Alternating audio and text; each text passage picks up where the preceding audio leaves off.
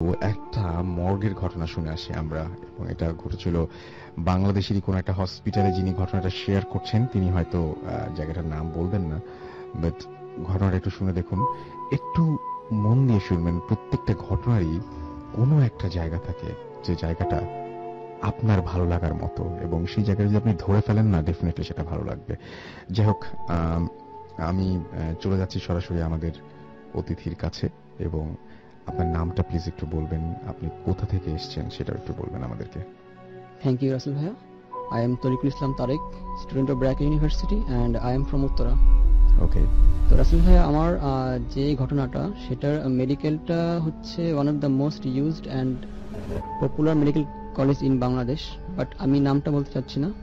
তো in summer 13 আমার আঙ্কেলের একটা অ্যাক্সিডেন্ট হয়। তো তখন আমি, আমার চাচি আর আমার আঙ্কেল, এই 3 মাস কন্টিনিউয়াসলি সেই মেডিকেলে ছিলাম। তো আমি যেটা করতাম প্রতিদিন, যে সারাদিন খুব বিজি থাকতাম, কারণ সারাদিনই কাজগুলো আমারই করতে হতো, আর আমার ডিরেকশন অনুযায়ী চাচি কাজ করতো। তো আমি রাতের বেলায় ফ্রি হয়ে ফ্রেশ হয়ে আমি বাইরে যে চাটা খেয়ে আমি এসে ঘুমাতাম। তো একদিন সকালবেলায় আমি ডক্টরস ক্যাফে, এটা প্রথম দিকের ঘটনা, তো খুঁজতে খুঁজতে আমি মর্গটা দেখি, and I was feeling strange, because যেটা প্রতিদিন টিভিতে দেখতাম সেটা সরাসরি দেখার পর এটা ফিলিংসটাই অন্যরকম, আর তাও আবার মর্গ। তো আমি সেদিন টাইম ছিল না, কারণ ডক্টরস রাউন্ড আছে, অনেক কাজ আছে। তো আমি কি করলাম, যে সেদিন খাবার নিয়ে চলে গেলাম। তো এরপর থেকে আমি ফ্রি হলেই সন্ধ্যার দিকে, রাতের দিকে যখন সময় পেতাম, আমি সেই মর্গটার সামনে যা দাঁড়ায় থাকতাম। তো আমি একটু মর্গটার একটু বর্ণনা দিই, যে মর্গটার ডান দিকে হচ্ছে লম্বা একটা প্যাসেজ, যেটা প্রায় 1 কিলোর মতো। সেখানে হচ্ছে ব্লাড ব্যাংক, এক্স-রে ডিপার্টমেন্ট আর আদার্স যেগুলো আছে এগুলা, অ্যান্ড মর্গের সাথে হচ্ছে বারান্দার শেষে হচ্ছে ওয়াশরুম। তো আমি যেটা করতাম, যে বারান্দার সাথে দাঁড়ালে মর্গটার জানলা খোলা, তো ওই জানলা দিয়ে স্ট্রেচারের বডিগুলা মানে শেপটা বোঝা যেত আর কি। তো আমি সারাদিন ডেড বডি দেখতাম, আমার সামনে অনেক লোক মারা গেছে আর কি। তো আমার মানে সবসময় এগুলো অদ্ভুত চিন্তা আসতো মাথার মধ্যে, যে মানুষ মানে এরকম। তো আমি একদিন, সেদিন মেডিকেলে লোক পেশেন্ট একদমই ছিল না। মেডিকেলটা এমন একটা জায়গা যে কোনো দিন অনেক পেশেন্ট, কোনো দিন পেশেন্ট একদমই কম। তো সেদিন পেশেন্ট অলমোস্ট মানে ছিলই না এরকম। তো রাতের বেলা, রাত 11:30-12টা বাজে, আমি ওখানে দাঁড়াইছিলাম। তো ইন দ্য মিন টাইম একজন লোক, সে লুঙ্গি পরা, তার গায়ে একটা শার্ট, হাফাদার শার্ট, অনেক মোটা একটা শার্ট, আর পায়ে কিছু ছিল না, জুতো ছিল না। তো সে এসে আমার সাথে এমন ভাবে দাঁড়ালো, it seems like it was pre planned, যে সেখানে আসবে আর আমি দেখা হয়ে যাবে, জি ওয়েট করব। তো যাই হোক, সে এসে দাঁড়ালো, আমি তার দিকে তাকালাম, কিছু বললাম না। সে বলল যে কি করেন এখানে? আমি বললাম যে এমনি দাঁড়ায় আছি। তো সে বলে যে, তার কথাগুলো ছিল আঞ্চলিক টাইপের। সে বলে যে, ভিতর অবস্থা দেখছেন, মানুষের কোনো দাম নাই, কেমনে ফাড়া রাখে। তো আমার রাসেল ভাই, তার সাথে কথা বলার কোনো ইন্টারেস্ট আমি পাই নাই। তো আর তার সম্পর্কে আরেকটা কথা, যে তার শরীর থেকে একটা স্মেল আসছিল, যে স্মেলটা কম্পেয়ার করার মতো আই ডিডন্ট ফাইন্ড এনিথিং। আমি আসার সময় চেষ্টা করছিলাম স্টুডিওতে আসার আগে, যে কিছু একটা দিলে মানে আপনাদের বুঝতে সুবিধা হবে, কম্পেয়ারেবল করা যায় না আসলে। তো তবে আমার ভারী একটা স্মেল ছিল। তো সে এসে আমার সামনে দাঁড়ালো। তো সে এগুলো বলতেছে, আমি সে দুটা কথা বলে আমি একটা কথা বলি। তো সে একসময় বললো যে, এখানে কি আপনার পেশেন্ট আছে? আমি বললাম যে হ্যাঁ, আমার পেশেন্ট আছে। তো সে বললো যে, ভিতরে গেছেন কোনোদিন? সে আমাকে মর্গটা ইন্ডিকেট করলো। লোকটা একটু বর্ণনা দেন, কেমন ছিল? লোকটা ছিল আপনার খাটো করে, তার পায়ে জুতো ছিল না, লুঙ্গি ছিল অনেক ময়লা একটা লুঙ্গি, আর হাফাতা শার্ট ছিল। আর আরেকটা বিষয় ছিল তার সম্পর্কে, যে তার গলার যে আকৃতিটা, তার টোটাল যে বডি স্ট্রাকচারের সঙ্গে ইট ওয়াজ টোটালি ইনক্যাপেবল, মানে এটা অদ্ভুত একটা আকৃতি ছিল গলার। আর সে ছিল অনেকটা আদিবাসী টাইপের, দেখলে বোঝা যায় কিন্তু যে আদিবাসী যা দেখলে বোঝা যায়। তো সে ছিল এরকম ধরনের। আর তার সাথে আমার মানে তার প্রথম তার এক্সিস্টেন্সটা আমার কাছে ভালো লাগছিল না। তো তারপর সে বলে, ভিতরে গেছেন কোনোদিন? আমি বললাম যে না। সে বলে, যাইবেন এখন? তো আমি বললাম যে না, আমার এখন যাওয়ার ইচ্ছা নেই, তাছাড়া এখন যাওয়া সম্ভব না, কারণ এখন তালা লাগানো। তো সে বলে যে, আসেন, আমি ব্যবস্থা করতেছি। আসলে আমার না মানে কোশ্চেন ছিল, যে সে কেন আমাকে কিনতে যাবে, আর আমার যাওয়ার ইচ্ছাও নেই। তো আমি কি করলাম, আমি ব্যাক করলাম। জোর করছিলেন আপনাকে? না, জোর করছে পরে, সেটা আমি আসছি। সে প্রথমে আমাকে সুন্দর করে বলতে হয়, সে আমার থেকে একটা গ্যাপ মেনটেন করছিল আর কি প্রথম দিকে।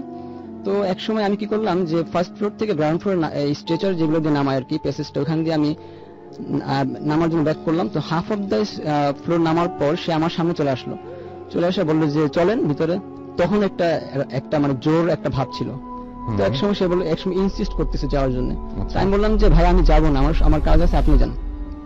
তো রাসেল ভাই তখনই ঘটে হচ্ছে মানে সবচেয়ে আজব যে ঘটনাটা, যে সে তখন আমাকে তার অদ্ভুত একটা ল্যাঙ্গুয়েজে মানে অদ্ভুত কিছু কথা বলে। তো আমি এখন যদি মনে করার চেষ্টা করি তখনকার ঘটনাগুলো, আমার everything I can remember, but ওই ল্যাঙ্গুয়েজ গুলা কি ছিল আপনি একেবারেই পরিচিত না সেটা, একদমই মানে মনে করতে পারি না। মনে করতে গেলে আমার একটা এমন একটা অবস্থা, আমার নিউরন কাজ করে না এরকম, মানে আমার নিউরন একটা অনুরণের সৃষ্টি হয়।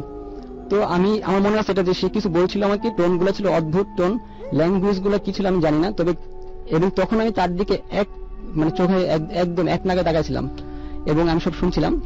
তো ইন দ্য মিন টাইম আমি ইনফ্লুয়েন্সড হয়েছিলাম যাওয়ার জন্য, এবং আমি মর্গের ভিতরে তার সাথে যাওয়ার জন্য ব্যাক করে আমি হাঁটতেছি, সে আমার সামনে হাঁটতেছে, আমি হাঁটতেছি তার পেছনে পেছন। তো আমি বারান্দা পর্যন্ত আসি। আসার পর সেই সময় আমার মোবাইলে একটা ফোন আসার আমি ফোনটা নিলাম, দেখলাম আমার আম্মু ফোন করছে। তো তখন আই থিঙ্ক আমি তখন নর্মাল কন্ডিশনে ফিরে আসছিলাম, কারণ তখন আমার মনে হলো যে আমি কোথায় যাচ্ছি, আমি তো তার সাথে আপনার বোধ শক্তি ফিরে আসছে। তখন ফিরে আসছে, ওই ল্যাঙ্গুয়েজের হয়তোবা যদি কোনো ইনফ্লুয়েন্স থাকে ওটা চলে গেছে তখন। তো আমার মনে হলো যে আমি কোথায় যাচ্ছি, আমার তো ভিতরে যাওয়ার কথা না এই লোকের সাথে, বা আমি কেন যাচ্ছি। তো তখন আমি ভাবলাম যে কয়টা বাজে এখন দেখি, তখন আমি ফোনটা কেটে দিলাম, দেখলাম যে 3:02 বাজে এক্স্যাক্টলি। আমার মনে আছে টাইমটা 3:02। এন্ড রাসেল ভাই তখন আমি আকাশ থেকে পড়ি, কারণ 11:30 12টা বাজে আমি এখানে ছিলাম, 4-5 ঘন্টা কেটে গেল। আর আমি আপনাকে যা বলছি জাস্ট এগুলোই ঘটছে, এর বেশি কিছু ঘটে নাই। আর তার ল্যাঙ্গুয়েজের ডিউরেশন ছিল হয়তো বা 4-5 মিনিট আমার কাছে মনে হয়েছে আর কি। তো আমি তখন হয়তো বা একটু বুঝতে পারছি যে সে দেখতে নর্মাল হলো, বাট সামথিং ইজ রং, সে কিছু একটা মানে উল্টাপাল্টা কিছু আছে হয়তো বা। তো আমি কি করলাম, সেজন্য আমি তাকে কিছু বললাম না, আমি দৌড় দিলাম। আমি হাফ অফ দ্য স্টেয়ার চলে আসার পর সে আমার আমি তখন তাকালাম পেছনে, দেখলাম যে সে আমার দিকে ঘুরে মানে অদ্ভুত একটা বিরক্তিকর একটা চেহারা নিয়ে তাকায় আছে, রাকি চেহারা, কিন্তু সে আমার পেছনে আসে নাই, দৌড়ায় নাই। তো আমি তারপর দৌড় দিয়ে আমার যেখানে আমার পেশেন্ট ভর্তি সেখানে যেতে হলে আমাকে ইমার্জেন্সি ওয়ার্ড পার হয়ে একটা স্পেস পার হয়ে অন্য বিল্ডিং এ যেতে হয়। তো আমাকে গেটের মধ্যে দুজন আনসার, ওনারা আমাকে আটকালো। একজন বললো যে কি হচ্ছে, বেরোচ্ছেন কেন? তখন আরেকজন ওই আনসারকে বললো যে আমি তো এই ছেলেকে দেখলাম যে সে উপরে ঘুমাচ্ছে, সিঁড়ির মধ্যে দাঁড়িয়ে ঘুমাচ্ছে, তো আমাকে নাকি সে কয়েকবার ডাক দিছে, আমি নাকি কোনো রেসপন্স করি নাই। এবং আমি তখন অবাক হলাম, আমি বললাম যে আমার সাথে আরেকজন ছিল, আমাকে কিছু বলছিল, আমি শুনছিলাম। তো তারা বলে যে না এরকম কিছু না। তো ওই আনসারটা বললো হয়তো বা আমি ভাবছি আপনি উল্টাপাল্টা কিছু করছেন, সেই জন্য ছিলাম। তো আর যেহেতু পাবলিক মেডিকেল, ওনাদেরও এত বেশি মানে ইয়া নাই যে যেহেতু ধারণা করেছেন সেই জন্য হয়তো। জি আচ্ছা, তারপর আমি ওনাদেরকে সিম্পলি একটু বললাম। তো বলার পর একজন আনসার আমার সাথে গেল। তো আমি আমার কেবিনে গেলাম। চাচির অবস্থা তখন কি হতে পারে I think you can understand, যে এতক্ষণ যাবত নিখোঁজ, যার জন্য আমার কাছে পর্যন্ত ফোন চলে গেছে। তো চাচি আমাকে বললো যে আমি তোকে কয়েক ঘন্টা যাবত ফোন দিচ্ছি। আমি ফোনটা নিলাম, দেখলাম 40 থেকে 42টা মনে হয় ফোন আসছে। তো আমি ফোনগুলো ধরতে পাই, আমি শুনতেই পাই না যে ফোন আসছে। তো আমি ওইদিন সব বললাম, বলার পর পরদিন আমি ওই আনসারদের সাথে কথা বলার জন্য গেলাম। তো আনসারদের মাধ্যমে অনেকেই মোটামুটি ঘটনাটা শুনছে। তো আমি আনসারদের মাধ্যমে শুনতে পারলাম, ওনারা সব শুনলো। তো লোকটার যে বর্ণনা দিলাম, ওনারা আমাকে যেটা জানালো যে পিনাক চাকমা নামে একটা লোক সেখানে সুইপার ছিল, কাজ করত। উনি ছিল প্রতিবন্ধী মেইনলি। তো উনি 5-6 বছর আগে এই মর্গের ভিতরে রক্তবমি করে মারা গেছে, কোনো কারণ ছাড়াই। মানে কোনো কারণ ছাড়াই কি, সে মানে ওনাকে পাইছে এখানে রক্তবমি করা অবস্থায়, ওনার ডেড বডি ছিল। তো আর আমি এক্স্যাক্টলি শিওর না যে আমি যাকে দেখছি সে কে এটা কিনা, কিন্তু তার সাথে অনেকটাই মিল, চাকমা চেহারা, আর আমি যা বলছি তাই, এগুলাই ছিল এরকম। তো আমার এখন কোশ্চেনগুলো হচ্ছে যে আমার যেগুলো মিস্ট্রেস মনে হয় যে এতগুলা ঘন্টা কিভাবে পার হলো, আর লোকটা আমার সাথে কখনো টাচ করে না, সে একটা গ্যাপ মেনটেন করে চলছে। আর হচ্ছে যে তার মানে ল্যাঙ্গুয়েজ গুলো কি ছিল, এটা একটা আমার একটা কোশ্চেন। তো তারপর আমি আর সেই মর্গে কোনোদিন রাতের বেলা যাইনি, সকালবেলা গেছি, মানে ওই বিল্ডিং এ আমি অনেক কাজ ছিল, তো রাতের বেলা আমি গেলে কাউকে নিয়ে গেছি। তো রাসেল ভাই এই মর্গ নিয়ে এটা ছিল আমার মানে, এটা হয়তো সিম্পল, কিন্তু আমি যখন ফেস করছি ঠিক ওই মুহূর্তে যে বারান্দার মধ্যে আমার আম্মু ফোন করছে, আমি বুঝতেছি এতগুলো ঘন্টা পার হয়ে গেছে এবং আমি তার সাথে দাঁড়ায় আছি, and I am on the way for the morgue. So তখন আমার ছিল যে মানে আমার সবচেয়ে বেশি ভয় লাগছে তখন। আমার কাছে মনে হচ্ছে আমার সবচেয়ে ইন্টারেস্টিং মনে হচ্ছে আসলে সেই পার্টটা, যখন আপনি একটা লোক আপনাকে ইনসিস্ট করছিল অনেকটা মর্গের ভেতরে যাওয়ার জন্য এবং আপনি রাজি হচ্ছিলেন না। একটা পর্যায়ে যখন সেই বিষয়টা নিয়ে আবার পরবর্তীতে আলোচনা হলো, জানা গেল আপনি প্রথমেই বর্ণনা দিয়েছিলেন যে দেখতে উনি অনেকটা আদিবাসীদের মতন, কোনো একটা আমাদের মানে কোনো একটা গোত্রের মতন তিনি, এবং পরবর্তীতে যখন হসপিটালে আপনি যখন শুনলেন এবং সেই নামের সাথে আপনার চেহারার মিল, অর্থাৎ বর্ণনার মিল, দুটো জিনিস খুব কাছাকাছি। সো এটাই ইন্টারেস্টিং অনেক, যে ওই ভদ্রলোক যদি আপনাকে সত্যি ভেতরে নিয়ে যেত ওই মর্গের ভেতরে, তাহলে আপনার আসলে ওনার মতোই রক্তবমি হতো কিনা, আপনিও আসলে ওখান থেকে বেঁচে ফিরতেন কিনা, সেটা কে বলতে পারে। এটাই সবচেয়ে বেশি অন্যরকম লেগেছে আমার কাছে। Anyways, thank you very much. আমরা চলে যাব আমাদের পরবর্তী ঘটনায়। হ্যালো রাসেল ভাই, আন্দারিফ এগেইন ফ্রম মোহাম্মদপুর। আন্দারিফ, তাহলে আমরা শুনি পরবর্তী ঘটনা। এবং আপনি এই মুহূর্তে যেহেতু প্রথম ঘটনা আপনাকে অনেকেই আপনার প্রশংসা করছে, আপনি সেকেন্ড ঘটনাটা আরো ভয়ঙ্কর কিছু একটা বলেন, যেটা আসলেই অনেক ভয়াবহ। জি, সো আমার সেকেন্ড যে ঘটনাটা, এটা আমার নিজের জীবনের একটা ঘটনা, এটা নিজের এক্সপিরিয়েন্স করা একটা ঘটনা। আমি ঘটনায় চলে যাচ্ছি। আমি তখন এইচএসসি ফার্স্ট ইয়ারে পড়ি, হোস্টেলে মাত্র উঠলাম, কলেজের নামটা বলতে যাচ্ছি না। তো হোস্টেলে ওঠার সময়, হোস্টেলে আমরা 4 জন ছিলাম এক রুমে, আমি, আমার স্কুল জীবনের এক ফ্রেন্ড, একজন সিনিয়র আর একজন জুনিয়র। তো সিনিয়র জুনিয়র যারা, তারা বয়সের দিক দিয়ে সিনিয়র জুনিয়র, পড়াশোনায় আমরা সেম। তো যাই হোক, আমরা হোস্টেল জীবন শুরু করলাম, ভালোই চলছিল নতুন হোস্টেল জীবন, প্রায় 2-3 মাস পার হয়ে গেল। তো হঠাৎ একদিন রাতে আমার যে জুনিয়র ছেলেটা আছে, সে আমাকে এসে বলছে যে, ভাই তোমার সাদা পাঞ্জাবিটা কি দেওয়া যাবে? আমি বললাম যে হ্যাঁ, অবশ্যই দেওয়া যাবে। এত রাতে সাদা পাঞ্জাবি দিয়ে কি করবা, নামাজ পড়বা? ও বললো যে না, ঘুমোতে যাব। আমি বললাম ঘুমোতে যাবা সাদা পাঞ্জাবি পরে কেন? ও বলে যে না, দাও, আমার দরকার আছে। আমি আর কোনো কথা বাড়ালাম না, আমি জাস্ট ওকে আমার সাদা পাঞ্জাবিটা দিয়ে দিলাম। দেখলাম যে ঘুমিয়ে পড়লো। তো এইভাবে প্রায় 2-3 দিন যাওয়ার পরে আমার যে ফ্রেন্ড আছে, ও আমাকে বলছে যে একটা জিনিস খেয়াল করেছিস যে ও রাতে সবসময় ঘুমানোর সময় সাদা জিনিস পরে ঘুমায়। তো আমি বললাম যে হ্যাঁ তাই তো, ওইভাবে খেয়াল না করলেও জিনিসটা আমার চোখে লেগেছে। তো এইভাবে আমি আর ও বিষয়টা প্রায় আগামী 2-3 দিন পর্যন্ত আমরা খেয়াল করলাম। তো 2-3 দিন পর আমরা ওকে জিজ্ঞেস করলাম যে আচ্ছা সত্যি সত্যি আমরা খেয়াল করেছি যে তুমি রাতে ঘুমানোর সময় সবসময় সাদা পাঞ্জাবি, সাদা গেঞ্জি এগুলো পরে ঘুমাও কেন? ও বলে যে না, সাদা জিনিস আমার খুব প্রিয়, সাদা জিনিস আমার পড়তে ভালো লাগে, ছোটবেলা থেকে পরে আসতেছি। তো আমি বললাম যে তুমি যখন আমরা কোচিং এ যাই তখন তো সাদা জিনিস ওইভাবে পড়ো না, ক্লাস করতে গেলে তো পড়ো না, তো ঘুমানোর সময় তুমি কেন সাদা জিনিস পড়ো? ও বলছে যে না, আছে, আমার ভালো লাগে, পড়তে ভালো লাগে। ও কথাটা এড়িয়ে যাওয়ার চেষ্টা করছিল। তা আমি আর কথাটা খুব বেশি না বাড়ালাম। তো এইভাবে আরো কয়েকদিন যাওয়ার পরে আমার ফ্রেন্ড আমাকে একদিন বলতেছে যে ও সত্যি সত্যি সাদা জিনিস পরে কেন ঘুমায়, আমি এটা বের করবো। তা আমি বললাম যে এটা ওর পার্সোনাল, একদমই পার্সোনাল ব্যাপার, এই ব্যাপারে আসলে আমাদের ইন্টারফেয়ার না করাটাই বেটার। তো এইভাবে কয়েকদিন যাওয়ার পরে একদিন সকালবেলা ও আমাকে বলতেছে যে আজকে রাতে আমি আমার যে ফ্রেন্ড আছে ও বলতেছে যে আজকে রাতে আমি বের করেই ছাড়বো যে ও কেন সাদা জিনিস পরে সবসময় ঘুমোতে যায়।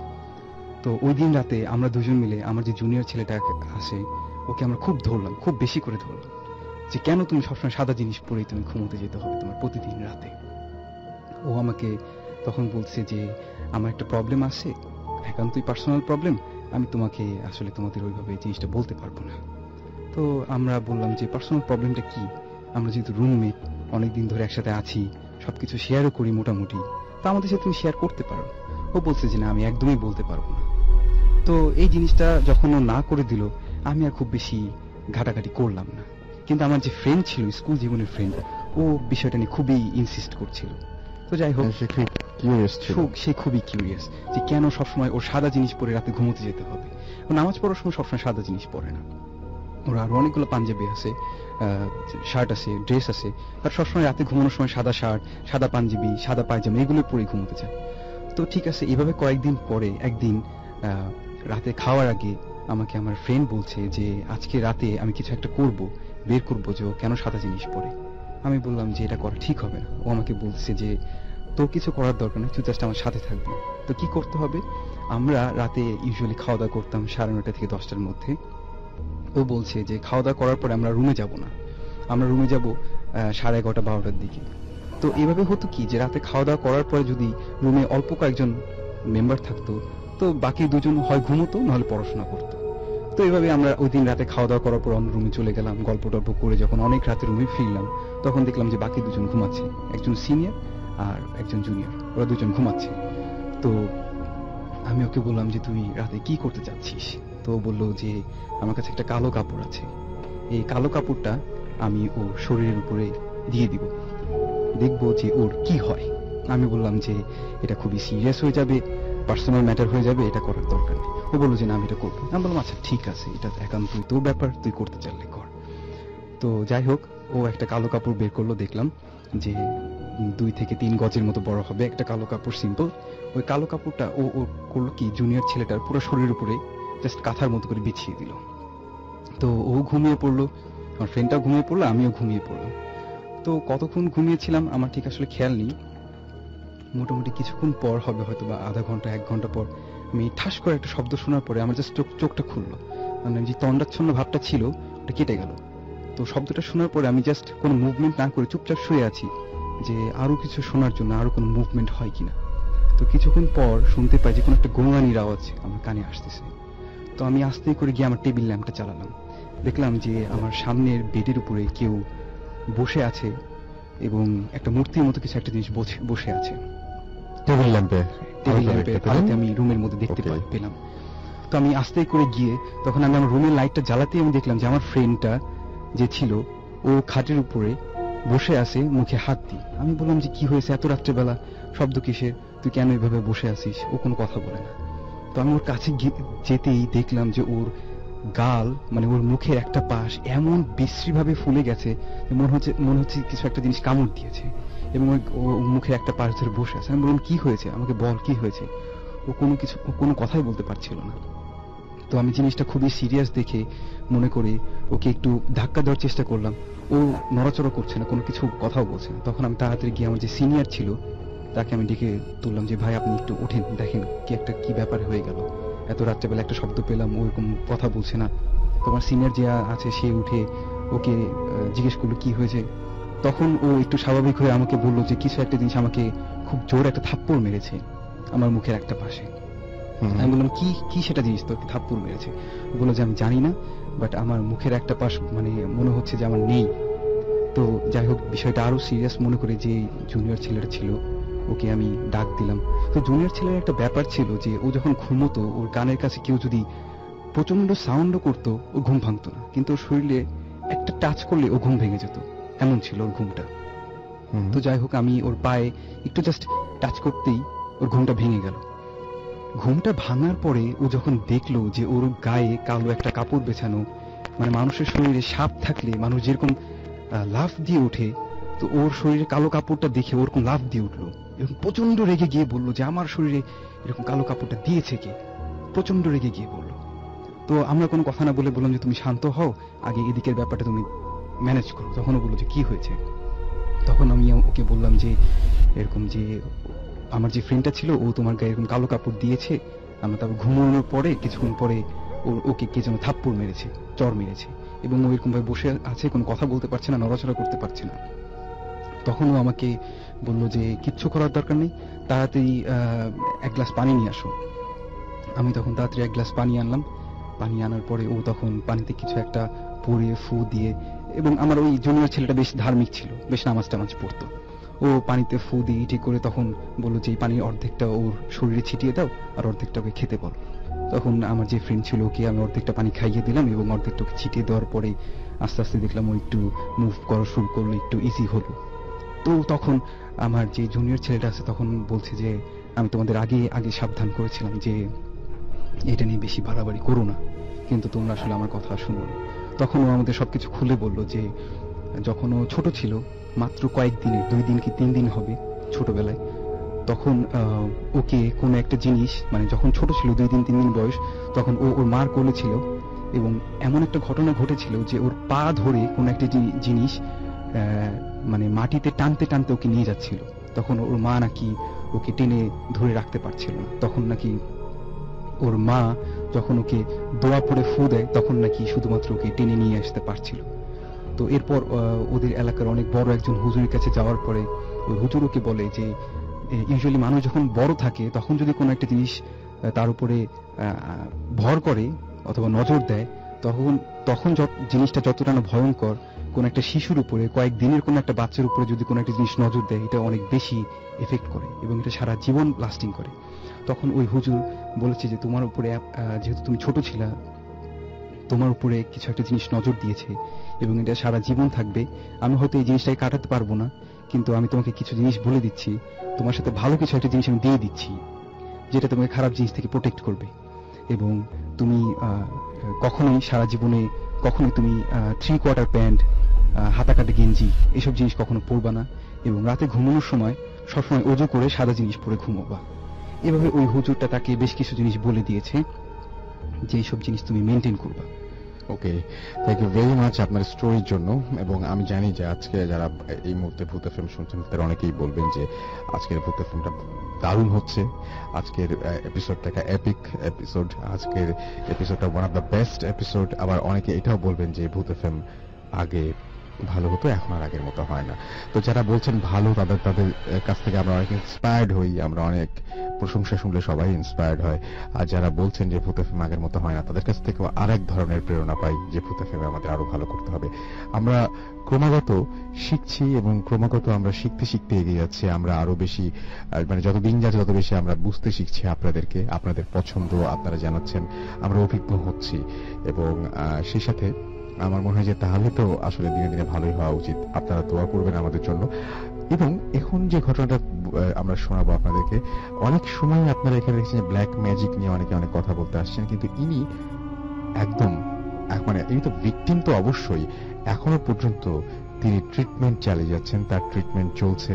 এবং একটা সময় তার মনে হতো তিনি যে কোনো মুহূর্তে তো মারা যাবেন, তিনি মসজিদে মসজিদে দিনের পর দিন কাটিয়ে দিতেন। সেরকম একজন মানুষ এই মুহূর্তে আমাদের সাথে এসে জয়েন করছেন। এই মুহূর্তে আমার সাথে যিনি বসে আছেন তিনি একজন ভিকটিম এবং তিনি ব্ল্যাক ম্যাজিকের শিকার, এবং তিনি খুব অসহনীয় একটা জীবন কাটাচ্ছেন। আমরা তার সাথে কথা বলবো। আপনার নামটা একটু প্লিজ বলবেন এবং আপনি জানাবেন আমাদের আপনি কোথা থেকে এসেছেন। আসসালামু আলাইকুম। জি, আপনি বলেন। আসসালামু আলাইকুম, আমি ড্যামরা থেকে এসেছি, নারায়ণগঞ্জ। আমি ফার্স্ট ধন্যবাদ দিতে চাই আমার ফ্রেন্ড আপন, শাহরিয়ার আপন। আমরা একটু ঘটনায় যাই প্লিজ। এই ঘটনাটা ঘটে আমার এসএসসি এক্সামের টেস্ট পরীক্ষার আগে। তো আমি সেদিন আমার ফ্যামিলির সবাই রাত 10টার মধ্যে খাওয়া দাওয়া খাই, ঘুমিয়ে গেছে। তো আমার এক্সাম থাকার কারণে আমার রাত্রে জেগে থাকতে হয়েছে। তো তখন ঠিক মনে হয় 1টা কিংবা 1:15 এরকম টাইম হয়েছে। তো আমার রুমে লাইট জ্বলছিল, বাকি 2 রুমের লাইট অফ ছিল। তো আমি এক সময় খেয়াল করলাম যে আমাদের যে রুমটা ছিল, রুমের লাইটের আলো যেখানে শেষ সেখান থেকে অন্য রুমগুলি অন্ধকার শুরু।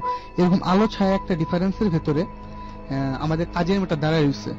তা আমি বলছি একটা সাধারণ ব্যাপার, আমাদের কাজের মেয়ে দাঁড়ায় থাকতেই পারে। তো আমি অনেকক্ষণ ধরে খেয়াল করলাম যে সে সেখান থেকে নড়ছে না বা অন্য কিছু করছে না। তো আমি তাকে বললাম যে তুমি এখানে কি করছো, এদিকে আসো।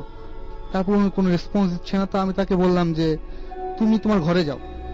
এটা তো কোনো রেসপন্স নাই। তখন আমি তাকে রাগ করে বললাম যে এখান থেকে যাও তাড়াতাড়ি, আমার ডিস্টার্ব হচ্ছে। এই কথাটা শোনার পর আমি দেখলাম যে ঘরের লাইটগুলি নিভে গেল, কিন্তু আমি চাঁদের আলোতে এতটুকু খেয়াল করতে পারলাম যে এট লাস্ট যে আমাদের কাজের মেয়ে মাটি থেকে 2 থেকে 3 ইঞ্চি উপর উঠে গেছে এবং সে ভেসে ভেসে আমার কাছে আসছে। এই যে দেখে তো আমার সেন্স চলে যাওয়ার মতো অবস্থা। শুধু এটা হলেই তো ভালো হতো, এটা করেনি উনি। ওই যেটা হোক কাজের মেয়ে রূপী যেই হোক আমাকে একটা স্ল্যাপ মারছে, থাপ্পড় মারছে। থাপ্পড় মারার পর আমি সেন্স হারায় ফেলাইছি। পরের দিন সকালবেলা আমি দেখলাম আমি বিছানায় শোয়া, এমন আমার ফ্যামিলির লোকেরা আমার চারদিকে বসে আছে। তো আমি আমার আম্মুকে বললাম, আম্মু কালকে তো আমাকে এই কাজের মেয়ে এমন একটা থাপ্পড় মারছে। আম্মু বলে এটা ইম্পসিবল। কেন? কারণ ও তো 2 দিন ধরে বাসায় আসে না, ও তো ছুটি নিয়ে গ্রামে বাড়িতে গেছে। আমার এখন কোশ্চেন হলো ওইটা কি ছিল। তো এই ম্যাটারটা শেষ, কিন্তু আমার অরিজিনাল সমস্যা শুরু হয় তারপর থেকে। আমি আস্তে আস্তে ফিল করতে থাকি যে আমি আস্তে আস্তে মারা যাব এরকম একটা ফিল করে। আপনার মনে হয় একদম হঠাৎ করে কোন রেসপন্স ছাড়া। একটা জিনিস আছে না যে মানুষ একটা ভূতের ছবি দেখে, হরর ছবি দেখে, বা চোখের সামনে একটা অ্যাক্সিডেন্ট দেখে, কারো মৃত্যু দেখে, তো একটা কথা মনে পড়ে।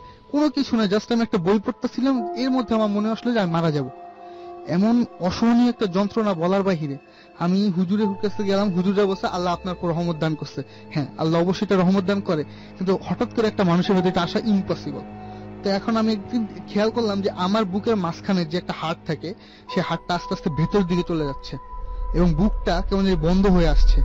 তখন আমি আমার আম্মুকে না জেনে এক হুজুরের কাছে গেলাম। হুজুর আমাকে বলল, ডাক্তারের কাছে গিয়েছিলেন? হ্যাঁ, আমি ডাক্তারের কাছে গেছি।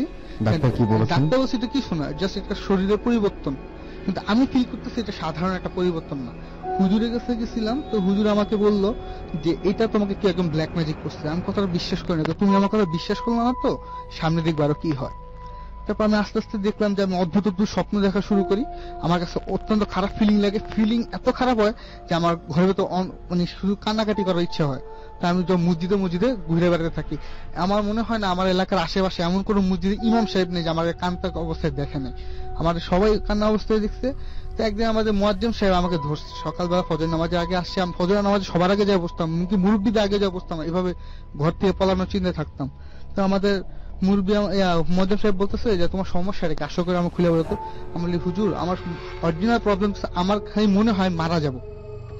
দেখো বাবা, দুনিয়াতে পীর আউলিয়া ছাড়া কেউ বলতে পারেন যে সে কবে মারা যাবে, কিন্তু তোমার যেহেতু ফিলিংসটা আসতেছে নিশ্চয় তোমার কোনো ক্ষতি হইতেছে, তোমার এক্সাম সামনে, তোমার কি একদম ক্ষতি করার চিন্তা করতেছে।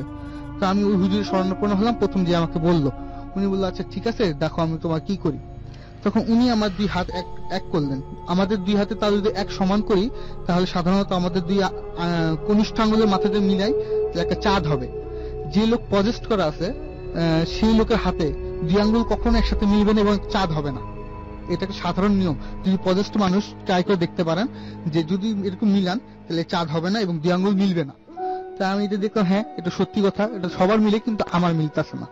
তারপর উনি একটা জিনিস করলেন, একটা গামছার এক কোণা ধরলেন আমার একটা নাভিতে এবং বুকের দুই পাশ মাপ দিলেন। আমার বাম পাশে বুক, ডান পাশে বুকের অপেক্ষায় 2 ইঞ্চি ছোট। বলছি তোমার এই বুকটা আস্তে আস্তে বন্ধ হয়ে যেত, তখন দুনিয়ার কেউ তোমাকে বাঁচাতে পারতো না। তারপর উনি আমাকে একটা তেল দিলেন এবং পানি দিলেন যে সন্ধ্যার সময় বাড়ির চারদিকে এই পানিটা দিবে এবং তেলটা বুকে মালিশ করে দিবা। আমি একটা জিনিস খেয়াল করলাম, যখন আমি তেলটা দিতাম প্রচুর শরীরে পেন করতো, প্রচুর পেন করতো, মানে পেনেতে আমি ঘরে চিল্লাপাল্লা শুরু করতাম। তারপর হুজুর বলে আস্তে আস্তে ঠিক হয়ে যাবে। হ্যাঁ আস্তে আস্তে আস্তে আমার বুক এখন অনেকটা লেভেলে সমান হয়ে গেছে, দুই পাশে সমান, কিন্তু এখন আমি পজেস থেকে বের হতে পারিনি। তা আমি হুজুরকে অনেক করে বলতাম হুজুর প্লিজ বলেন আমার কে করছে। তবে বলছে যে দেখো কে করছে সে তোমার অত্যন্ত কাছের মানুষ, এটা চিন্তা করার বাইরে যে সে তোমার কতটুকু কাছের মানুষ। উনি যেই করছে সে প্রচুর ব্ল্যাক ম্যাজিক প্র্যাকটিস করে এবং তোমাদের ঘরে এখনো ইন দ্য মোমেন্ট আরো 3টা তাবিজ আছে। আমি কথা বিশ্বাস করিনি, বিশ্বাস করছি কিভাবে, একদিন আমাদের নতুন বালিশ তৈরি করা না, সেই বালিশটা ফিটে গেছে, এটা তো ইম্পসিবল, আচ্ছা ঠিক আছে হতে পারে বাই চান্স। তো আমরা একদিন বালিশ তৈরি মানে আবার নতুন বালিশ ঢুকাইছি, ঢুকানোর সময় আমার আম্মু দেখে তাবিজ। তো মুজির ইমাম সাহেব যখন এটা দিছে, মুজির ইমাম সাহেব বলে আপু আমাকে মাফ করে দেন, আমি যদি এটা পরে আমার ইমান এখনই চলে যাবে। তখন এই কথা বলার পর আমি বুঝতে পারছি যে কি হয়। এখন এগুলি আমি প্রতিহত করতে করতে, এগুলি সম্পর্কে জানতে জানতে আমার মনে হয় যে আমি অনেক কিছু এই বিষয়গুলোতে জেনে গেছি। তবে এখন মোটামুটি আমার শরীর ভালো আছে, কিন্তু এখনো আমাদেরকে ক্ষতি করার জন্য মানে। আচ্ছা আপনি তার মানে এখন সুস্থ হননি? না, সম্পূর্ণরূপে সুস্থ না। সম্পূর্ণরূপে সুস্থ হননি আপনি? তার মানে ব্ল্যাক ম্যাজিক যে হয় আপনি বিশ্বাস করেন? অবশ্যই বিশ্বাস করি, অবশ্যই, মানে ইট ওয়ার্কস। জি। এবং আপনার মানে আপনি তার ফলাফল একদম পুরোপুরি ভোগ করছেন? হ্যাঁ এখনো ভোগ করছি। আচ্ছা দুঃস্বপ্নের কথা বলছিলেন, দুঃস্বপ্নগুলো কেমন ধরনের হয় আসলে? দুঃস্বপ্নগুলো আমি সাধারণত দেখি যে লোকগুলো আমার ফ্যামিলির ভেতর মারা গেছে তারা আমাকে ডাকতে আসে যে তুমি আমার সাথে চলো, আমার সাথে আসো, তোমাকে এটা দেবো ওইটা দেবো, এই ধরনের আসে। অনেক বিভৎস রকমের চেহারার মানুষ আসে, যারা যেমন আগুনে পুড়ে গেছে বা মারা গেছে, শরীর পচে গেছে, এমন ধরনের অনেক খারাপ খারাপ চিন্তা ভাবনা, যাতে আমি ঘুমাইতে না পারি, যাতে আমার মেন্টাল সেন্সটা আস্তে আস্তে নষ্ট হয়ে যায়। এবং আপনি দিনের পর দিন না ঘুমিয়ে কাটিয়ে দিচ্ছেন? হ্যাঁ আমি না ঘুমিয়ে গেছি, মসজিদে বসেছিলাম, আমি ঘুমাইনি। আপনি কি লাইট জ্বালিয়ে ঘুমান না লাইট অফ করে ঘুমান? আমি ঘুমাইতেই পারিনি, আমি দিনের বেলা ঘুমাই, রাতের বেলা ঘুমাই, দুঃস্বপ্ন আমার পিছ ছাড়তো না। এমনও দিন গেছে আমি কোরআন হাদিসের বই বুকে নিয়ে ঘুমাইছি শুধু এই যন্ত্রণা থেকে বাঁচার জন্য। এবং আপনি যখন মোটামুটি ধরে নিয়েছেন যে আপনি মারা যাবেন এবং সেই কারণে আপনি মসজিদে থাকতেন? হ্যাঁ আমি অনেকবার তওবা করছি, আমি কোরআন শরীফে পড়ছি এবং তওবাও করছি যে আল্লাহ আমাকে যদি তুমি নিয়ে যাও ইনকেস আমার মাফ করে দিও। কিন্তু আল্লাহ যদি রহম থাকে হয়তো আমাকে একটা সুযোগ দিচ্ছে আমার ভুলগুলি সংশোধন করার জন্য, এখন আমি জীবিত আছি। আপনাকে অনেক ধন্যবাদ আপনার ঘটনার জন্য।